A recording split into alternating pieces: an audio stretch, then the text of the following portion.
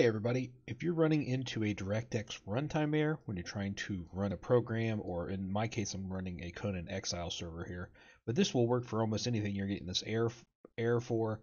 Usually this means you actually just need to download the new DirectX or maybe reinstall. You probably already have a version of DirectX on your machine. So you just need to go to the link I'll put in the description of the video here. This is Microsoft's direct download. You can see right here it is. Download button, and it's going to save it for you. You just need to go here and execute it. Hit I accept. You have to wait for it to go ahead and install. This could take a little bit of time depending on your machine speed and hardware and everything.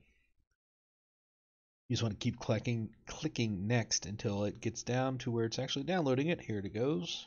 You also want to make sure that your Windows is completely updated and you have all the .NET frameworks installed and updated. A lot of times that will cause an error with things that are related to DirectX and other things. And also check out Visual Studios. Sometimes you have to download the runtime for that. Alright, now we have it downloaded and finished. Let's try to execute this again and see if this fixes our issue. There we go. That fixed our issue for our Conan dedicated server.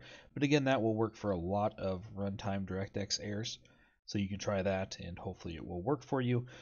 Please help me out by hitting that follow button and subscribe button. We also have a Patreon link in our description below.